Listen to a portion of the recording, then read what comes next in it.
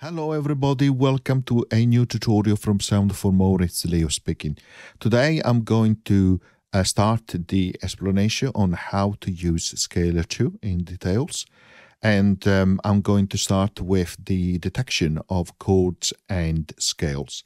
I'm going to start very much from the basics so that everybody has an opportunity to learn how to use this fantastic app. But of course, as we move on to other tutorials, we will move into more advanced topics. Before I continue, I would like to remind my viewers to subscribe as it helps with growing the channel. Thank you very much. Okay, I'm inside the AUM. I'm going to create an audio channel and also a MIDI channel, like so.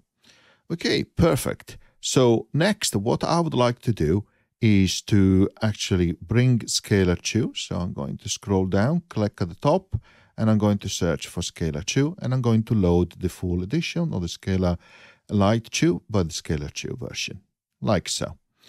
Now, let's open it and maximize the window.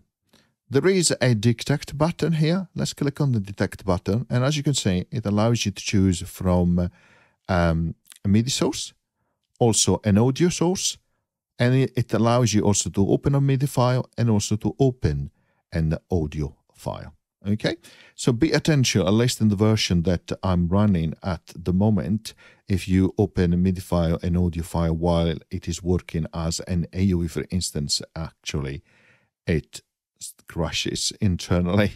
So you just need to use these two options in a standalone mode. Okay, so now let's leave it as a MIDI as a source. Okay, so the next thing I want to do is to show you first of all a simple detection, just inputting MIDI signal, and in this case I'm going to use an external controller which I have connected through Bluetooth, wireless Bluetooth. Let's click on it so that controller is connected to Scalar 2. Okay, let's go back to Scalar 2. So either I can click on the detect button to come to the screen, and I click outside to of course close that screen or window, or I can click here on the three dots, go back to the same window, or I can click on the record button itself. And when I click on the record button, it starts flashing, of course, and it says it's waiting for input. So let's give it some input, some simple chords like an A minor, G major, F major, then again a G major. As you can see, you need to be quite precise if you want, for example, only chords. In this case, for example, I pressed by mistake the G, so you can see I have an additional note there instead of just a chord. It's practically a chord with only one note. So I click again on the recording button, which becomes now a play button. I click again outside to close that window.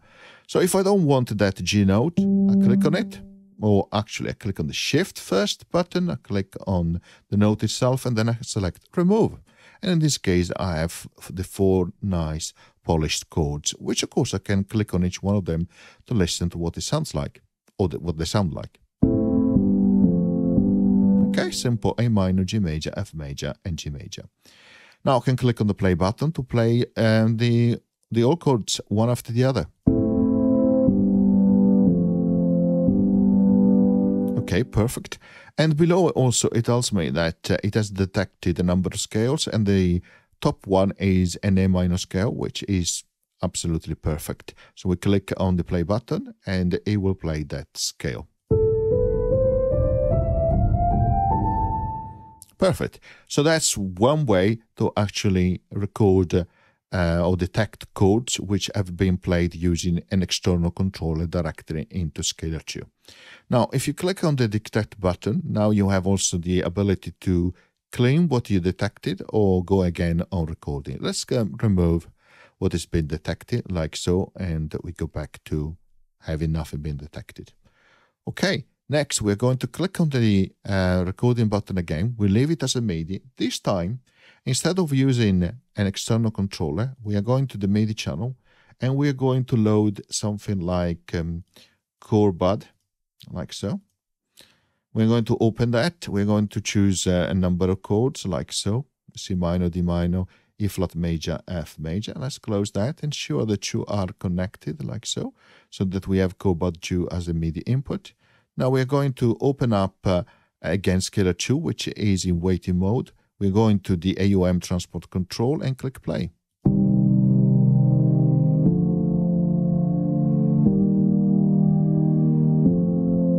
Okay, we're going to stop the play in AUM, and we're going to click also on the recording button to stop the detection. So as you can see, we have detected a C minor, D minor, E flat major, and F major, which are the chords which have been played by Chord bud. Okay, and the scale detected is a C Dorian mode. Let's click play. Perfect. And is perfect scale. We have an A natural because we have an F major and also a D minor. So that is perfect. Okay, so that's another way to detect using, for example, other different MIDI sources. Now let's close that and let's remove Scalar 2 from there, and let's load something like the Grand Piano AUV3 and connect that again to the same Chord bud 2 instance. Then we're going to insert effects and click on that, and we are going to look at the search bar and search again for Scalar. In this case, we find Scalar Audio 2. That's fine. Let's open that and maximize it as well.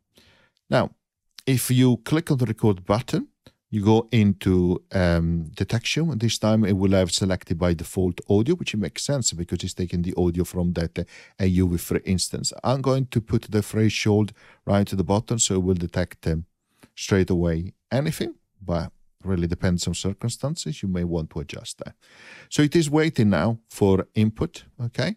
So again, go at the top in AUM, go back at the beginning, click play.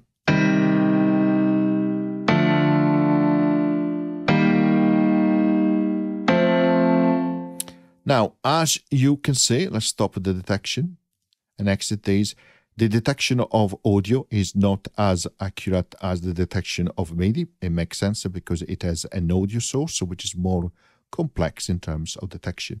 So if you find some codes which perhaps you don't think they're right, so you can actually click on the shift button again, click on the code itself and remove it.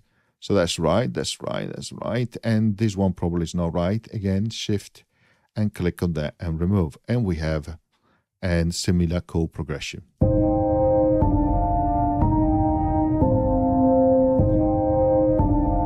Okay, and then it says that it is detected in C Dorian mode.